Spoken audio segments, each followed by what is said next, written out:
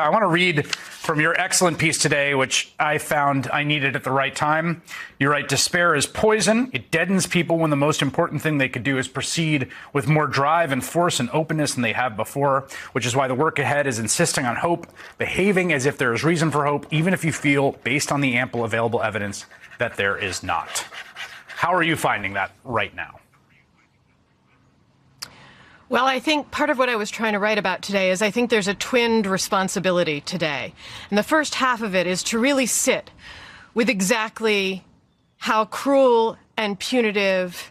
and unjust things are, to sit with the realization that they are going to get worse, and Clarence Thomas's concurrence made that explicitly clear. We have talked on this show before about how the message has often been sent to those of us who have been worried about exactly this outcome, and those of us who have been upset about the erosion of abortion rights and access, even as Roe has stood, that we were needlessly distressed about this, that Roe was never really going to be overturned. I have gotten similar messages since the leaked draft of this decision, as I and Melissa and others have worried about the future of same-sex marriage, of contraceptive access, being told, no, those are never going to go away. I've heard those messages today, despite Clarence Thomas's clarity on this. So the first task is to be really clear that message that things are okay is an anesthetizing fantasy that we have been sold to create paralysis in us. This is bad, it's horrible, and it will get worse. The second conjoined responsibility is to not let that further paralyze us, to in fact take the awfulness, the badness, the injustice, and remember that it is incumbent on us